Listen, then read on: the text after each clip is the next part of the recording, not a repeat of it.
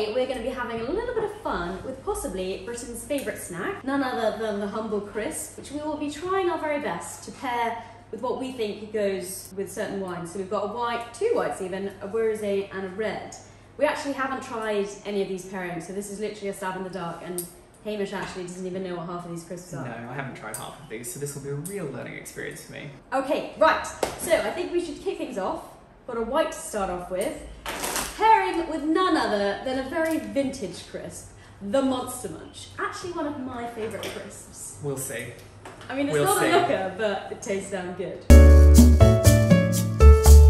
Okay, here we are. I'm actually a bit like a dog. When I hear like a rustling of a crisp, I will come running. So Hamish, you will never have seen these, but look at that. Grr. Oh my god. So these are pickled onion, and when I say pickled, they are literally like smack your cheeks together, like really acidic. So that's what we thought, or I thought, because this guy doesn't know anything about these crisps. But I thought the acidity of the pickled onion Monster Munch would go quite well with the acidity of a Sauvignon Blanc from the Noir Valley. So, aka the Mecca of Sauvignon Blanc, some would say. I think we should have a sip of the wine first, just to prepare ourselves. But great, so that is acidic. Delicious. Very lean. Oh, I hate that word lean, but okay, right, here we go.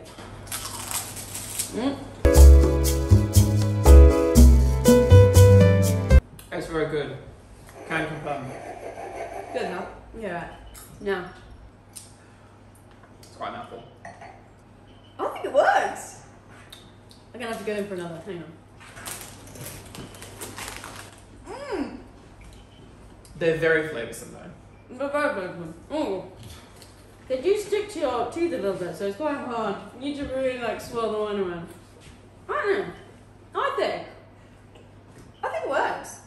Yeah, I'll give this. Yeah. Success. First wine, success. Out of 5 though. Out of 5 stars, what are we giving this combination? I think I might go with a 4 star. We are go- off to a belter. I'll go 4. Thank you, Walkers. Actually, Right, next, what have we got? We've got sweet chilli and we have a Viognier, which typically goes with what, Hamish? it's aromatic, so it can go with really spicy food, which is nice. So usually, like if you're having a curry, you try and give something like a Viognier or a Riesling. So we thought, sweet chilli, Viognier, let's give it a go. And none other than, I think, the best sweet chilli. These are, Walker's got a little bit bougie, and in came the sensations. Get them open. Hope you give this spice. These are actually quite naughty. No, I'm good. So, bottoms up. Right, it's actually not as aromatic as I thought it would be, actually. I don't think it's as good as the Monster Munch. Actually, I think I like it better. Oh. I think it's like really like the crisps. Good, right? Mm. No, it does work. The only trouble is whenever you have anything spicy, like it's so overpowering. So Yeah. it does overtake kind of like the aftertaste, but you know what? I think it's really tasty. The onion's quite rich, so you kind of get a lot of like richness, which I think adds to this. But again, I think you get so much of that spice coming through. Probably not the best pairing in terms of comparing to the last one. I think I'm gonna go three out of I'd 5. probably say 3. 3 star. I think 3 is a good one. 3 star. We'll go with 3. Yeah. On to the next. Rosé. Bougie crisps, yes? Yes. Yeah. I don't know what these are. No. So the next selection of crisps that we have is actually something that neither of us have had. You've never had these. They're... I can't even pronounce them. I can't. They're fancy. It's a bit fancy. Fancy. They are hand-cooked extra virgin potato chips, patatas fritas. And these are, they're a little bit posh. We got this from Whole Foods actually. They are pink. That's not an Himalayan endorsement to you, by the salt, way. No less. This is. I thought you of all people would be used to these crisps. You feel like a bit of a crisp snob. Turning your nose up at a monster. So rude, so rude. And Ill-informed. well, actually, at least they look nice together. Pink and pink. Good start. So what we have here is a Bordeaux rosé. So lots of people might be used to having rosé from Provence, but there is much more to life than Provence. So this is actually probably one of our slightly richer rosés, which means they tend to be a little bit more food friendly. But with such posh crisps, you know. Yes, you know, that's it. You have to go with the prestige and kind of glamour of Bordeaux, and it seems fitting. Yeah. Bougie, bougie, bougie. Bougie, bougie. Right, okay. Here we are. Let's give the wine a go. That is actually really delicious. Yeah, it's really good. Good crunch. Ooh, premium crunch.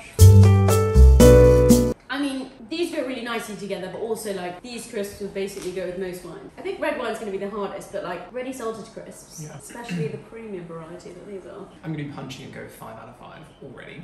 I think this is delicious because this isn't actually too flavoursome. Like it's got flavour. There's a little bit of salt there.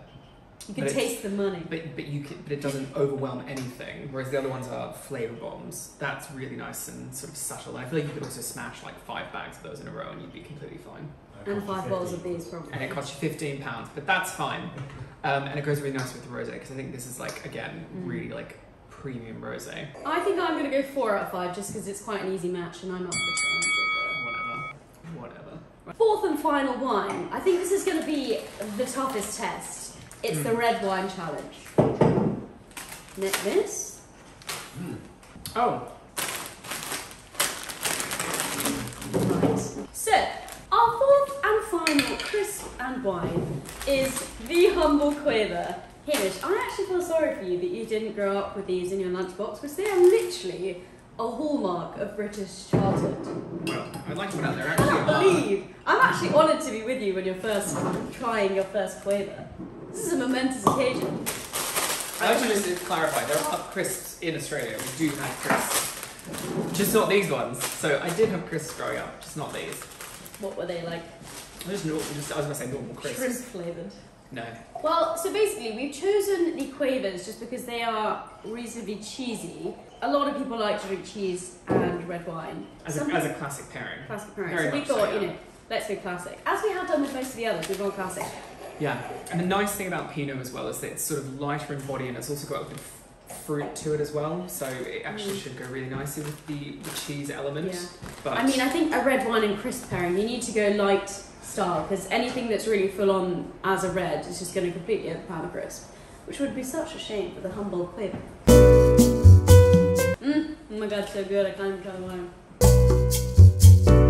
that is How good? Don't say a bad word against the Quaver. fine. They're fine. It's kind of ruining the fresh fruitness. I'm really sad. The wine's really nice. Let's put it that way. And the crisps are really good, but I don't think it's a match made in heaven. no. I feel like this is not, like, if we're coming into Love Island, this is not your match. This is not your match. Oh. Fair enough.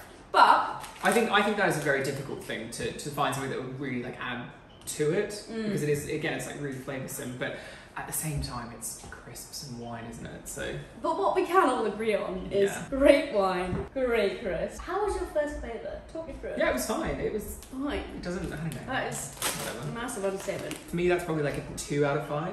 Yeah, I mean, it's a 2 out of 5. It wasn't completely offensive, but it did. They both kind of killed each other off in terms of the fruit went from the red and then the cheesiness. It's just... And now we have to go and eat the remainder of 4 packets of crisps and drink 4 bottles of wine. So the after video should be good. Yeah, maybe we'll report back later when we've Thanks for tuning in. had a better chance to try. Ching ching. You should be banned from anywhere. I know, like, you're too much.